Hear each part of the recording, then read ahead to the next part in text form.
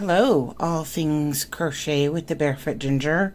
Wanted to talk a little bit about some crochet hooks because we have a couple different options.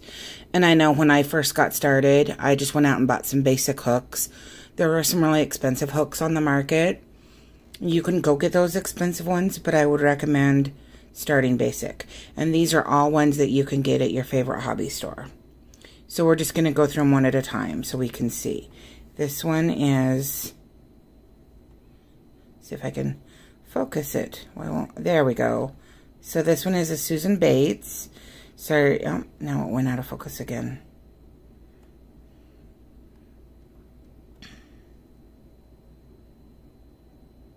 There we are. USJ or a 6. And you can see the style of tip it has. So this is very, I call it beakish. There we go. It's very sharp here, very pointed, and this is kind of slanted in. This one is a very abrupt angle. This one is not my favorite to crochet with. I did buy this not knowing that there was another option for me to try. And that's the same with this green one here. These are both Susan Bates. This is just a different size. That black one I had was more of an ergonomic handle, which I want to talk about that too. See, this is all one piece. See, and it has the same... Yeah, and we're going to compare that. We're going to compare that one in a minute to a different one. But I wanted to talk a little bit about this. So see, this is a two-piece. And so guess what happened when it got lots of use? This happened.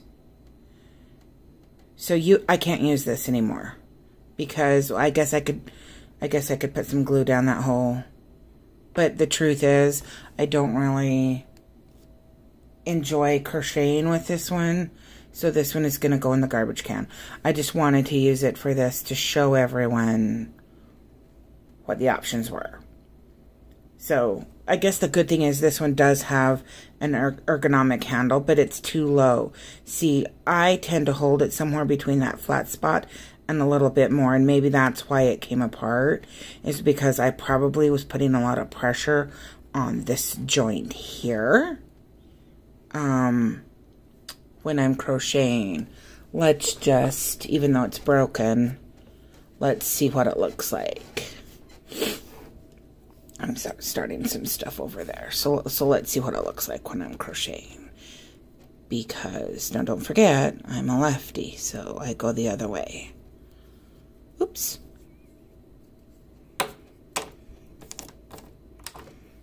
Oh my goodness, you think this is the first time I've done this? It is not. Holy socks. There we go. Okay, so let's...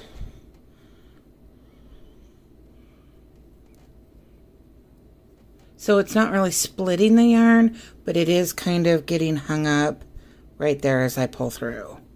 So let's do a couple more. See, as I pull through, it gets hung up. It's not as smooth as the other ones. So let's try this green one. This is a different size. This one is... Oh. Okay. So to put that into perspective, this is also... No, that's not a K. Which one is a K? I have another K here. Let's see if I can find it.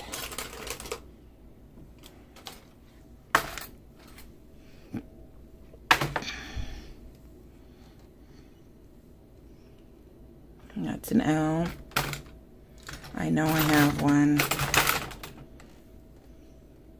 This is a K. Okay, so this is a K in a boy hook. So these are essentially supposed to be the same size. And they do look, they do look like they're the same size. But you can see the difference, right? Right off the jump, they might look like the same design, but this one has a point. This one is more rounded. This part here is very much more pointed.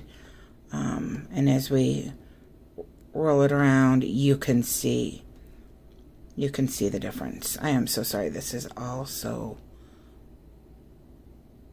out of focus. I don't know what's going on. There we go. So yeah, that's the inherent difference. So we're gonna see what the difference is crocheting with my favorite. So these are boys. I showed you the other one. I do like the boys. I don't like this specific one because you cannot see. Even with my reading glasses on, I cannot see. So the name of the hook is right there. The size of the hook is right there. You can't see it. You can see it on some of the darker ones. And that's the problem I have with these. See, you have to get, there we are, an N. That one's easy to see because it's dark purple. This one is easy to see because it's teal. There we are. But then this one, where's this one? It's right there. Again, hard to see. I don't like having to find. I think that's an L. I don't like having to find what one I need. It's too hard. So why did they emboss them in white? I don't understand that. Yeah. They're hard to see. They're super hard to see. And the second kind we have, this is, I don't know if this is also a boy. It's not marked on the back, but it's the same style as a boy. It does have a slightly bigger opening here because this is designed for bulky yarn. I'm not a huge fan of bulky yarn. I'm going to do some projects and see if I can get okay with it. There we go. See, that's a US N. So it's the same as this one. So these are the same. So see, the differences are, this one is solid, this one is two-piece. This one is very heavy. I don't know if you can appreciate how heavy this is. It's just heavy. So as you're holding it and you're crocheting, you're gonna get hand fatigue. This one is very light. This one is plastic. And this one is all probably just hollow, if I had to guess. So these are nice to use. I have several different sizes of these. So see, there's a different size. And there's a different size. I think this size is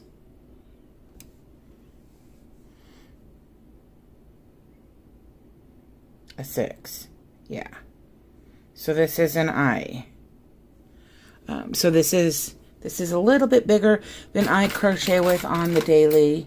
Most of what I crochet with is an H or a J. So now I'm going to show you my two favorites. Now I've showed you some of the ones I don't like. I'm going to show you my two favorites. Basically, they're just the stainless steel boy hooks.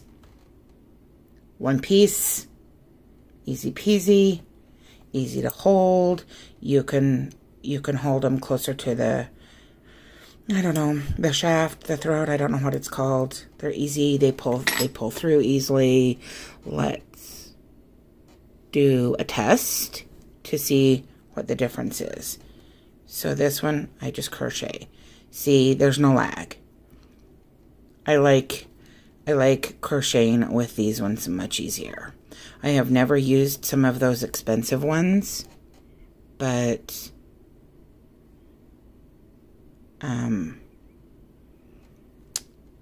maybe I will someday. I enjoy using these. I don't see the need. See, let's do a half double.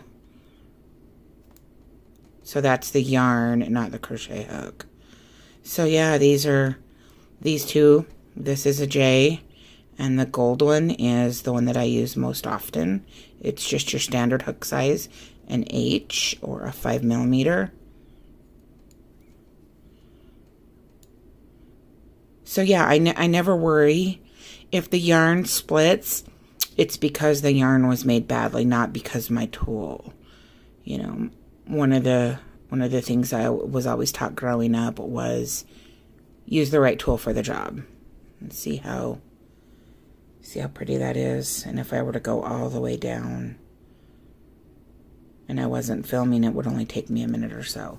Anyway, using the right tools for the right job is super important, whether it's a hammer, a knitting needle, or a crochet hook. So when you go to the store and you're picking out your first crochet hooks, I want you to look for sleekness, polished round edges. The sharp edges sometimes come with the cheaper products. They don't have a good polish on them. The plastic ones sometimes are hard to get polished to a good sheen, enough that they glide over the yarn. That's really what you want. And I wish there was a way to test drive crochet hooks. So let's just see if it glides. It does not glide. It gets stuck. But part of it could be it's the wrong size yarn. So the bigger the yarn, the bigger the hook. So this is a smaller yarn, so this is not the right hook. But it's not doing a bad job. It's just, the hook is just the wrong size. And you can see the difference in crocheting, right? Can you see that? How these are bigger stitches. So you could use this hook for this yarn if you wanted to. You're just going to have bigger stitches and it might be slightly more cumbersome. For example, it might be slightly more cumbersome to pull the yarn through and keep your tension on each stitch proper. And that's really the key, is you want each stitch to be the same size. So when you choose a hook size, make a test swatch, crochet 5 or 10 rows with the hook. See how I'm struggling to just get that in there and execute a proper half double crochet. This would drive me nuts. I would pick this out and I would get a smaller hook, or I would get a bulkier yarn. This would be good for, let's see, we have some bulky yarn here. So the bulky yarn, this would be good for, bear with me while I get some out.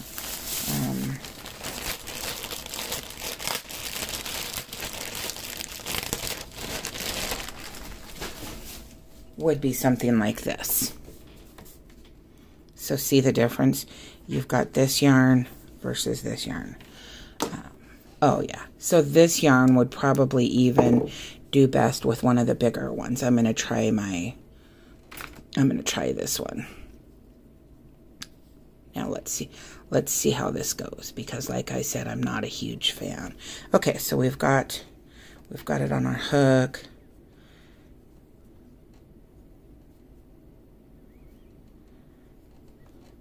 And this is old yarn.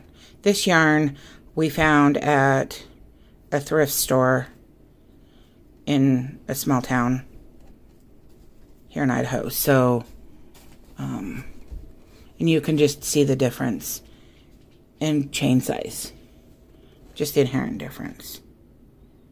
And I should use this. I should make some projects with this. I'm pretty sure I know what yarn this is, but I'm not going to say because it doesn't have a band on it. It's just a remnant, you know. So this one is easy. This one is nice. I do like, for the bigger yarn, I do like this nice fat. This is an N. I do like it. The problem is, you guys, when I crochet, the symbol is going to be upside down because I'm a southpaw. So just keep that in mind, that my stuff is exactly backwards. As they say in left-handed circles, we're the only ones in our right minds. So I just wanted to do a really quick one. I know this is a lot longer than I wanted it to be. I kind of went down the rabbit hole of testing crochet hooks, but I want people to be prepared. I grew up in a family of crocheters, but nobody took me to the store to teach me these. See, I'm just bugging it up, so I'm going to stop. Nobody taught me these things, and so I kind of have had to figure it out on my own. And so I wanted to just kind of pop on. See, there's the difference. I wanted to pop on. You can see. So anyway, I just wanted to pop on for a few minutes and talk briefly about how to set yourself up for success in the crochet hook department. If you're unsure, start with a standard size. It shows on the ball band. Here's a project, here's a ball band from one I just finished, a skein band. So when you buy a skein, each skein is gonna have its own band on it. And it's going to say things like the name of the brand, what yarn it is. It's also going to say right here, this is the information you want. Before you ever buy a hook, I want you to flip it over and find this information. These are knitting needles. So this is a knitting needle. So it's going to tell you the size of the knitting needle. And you'll know because there's always two knitting needles or a circle. I don't knit, but this is the crochet hook. And it's going to tell you the US size H, 5mm. I'm not sure what that is. And this is the weight of the yarn. So this means how heavy or how light the yarn is. The higher the number, the heavier the yarn. This is a medium and a 5, which is this one right here. This is the H. It's not the other one I had, but this is still an H, this one here. So this one here. These are both H's. And I've used them both. They're both boys. One is an ergonomic, one is a stainless steel. These are H's. So these are the most common ones that you're going to use. You can use them for 3s and 4s. Any 3 or 4 will be good to default to an H. So if you're only going to buy a couple hooks, buy an H and a J. You can buy them separately, and a J. Those will get you started. And then as you get more confident and as you understand how the yarn feels and what the project is, and as you're working up the project, you know, you can say, okay, the stitch is too loose, the stitch is too tight, I don't like this hook, I can go up a notch. But this is going to get you started. The weight and the size hook. Always look on the ball band. Always, always, always. If you're not sure, pop on a YouTube video, or if you know somebody who crochets, also you can ask an associate at the store. They almost always will at least have a basic understanding. They might not crochet, but they will know what this 4 means. They will know that a 4 is a medium and what size hook it is. And they will be able to show you the variety of hooks they have. I keep all of my hooks in this handy dandy locking little tote. It's kind of long, but it does fit. It matches this one that we've seen before that I keep all of my tools in. This one is really handy because it goes in my bag. This one could go in my bag, but I usually don't take this many hooks. I usually pull one hook out, and this is what I put in my bag when I go out while I'm crocheting. So, drop any questions you have in the comments below. Any questions, any thoughts, anything that has worked for you, which hook you like best, questions that I can help you get started. I'm going to plan a trip and do like a yarn and a hook review at one of our stores coming up. So look forward to that. I'm also working on a couple things. This is a headband that I'm going to be making into a tutorial. It might actually look really good with this. This would be so cozy. I think this is Lion Brand Wool Ease, but I'm not 100% sure. but I've not used this before. That, like I said, this was a remnant found in a grab bag. So I think I might buy a skein of this and just practice with it.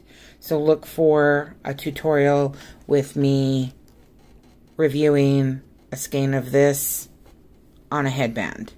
Alright guys, good luck with your shopping. Let me know if you have any questions or concerns. More to come from the Barefoot Ginger. Alright, signing out.